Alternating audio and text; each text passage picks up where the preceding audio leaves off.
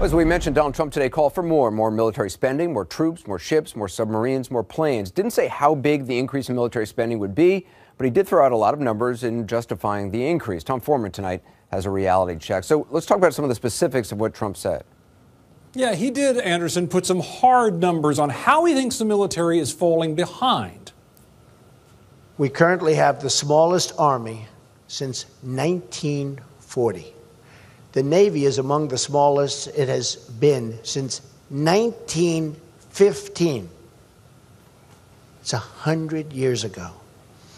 And the Air Force is the smallest it's been since 1947.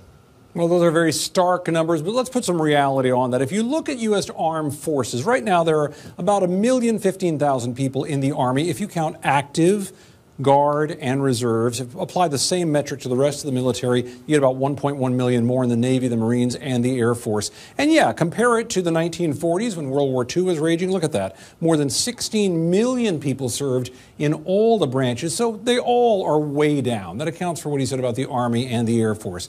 Now let's talk about that serious naval hardware out there when they're actually moving big vessels around. The current count for big pieces out there, about 271 from 2015. If you go all the way back to 1915, as he did, 231 vessels. And yeah, World War II, again, very big jump, more than 6,000 out there.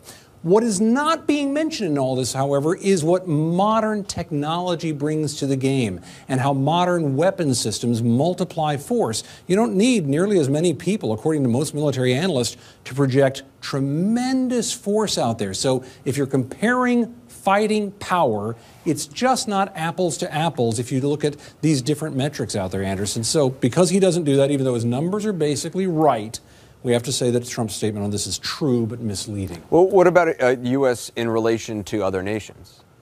Yeah, well, that's really what counts, right? If you compare it based on military spending to the top 10 nations in the world, look, down here at the bottom, you're going to have places like South Korea, Germany, and Japan at about 41 billion. Jump up to the middle, you get the UK at about 56 billion. You get Russia up here with around 66 billion. Then it's Saudi Arabia, interestingly enough. Then China with 215 billion, but that's only 9 of the top 10.